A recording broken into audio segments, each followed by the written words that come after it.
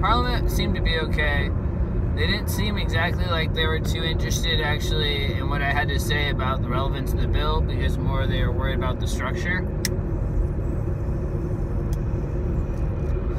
My whole point of just not allowing people to be incarcerated for cannabis or being indigenous growers and making that a clause, as well as redacting and releasing and exposing the records of anybody that's ever been charged under the 1929 Pharmacy Act, because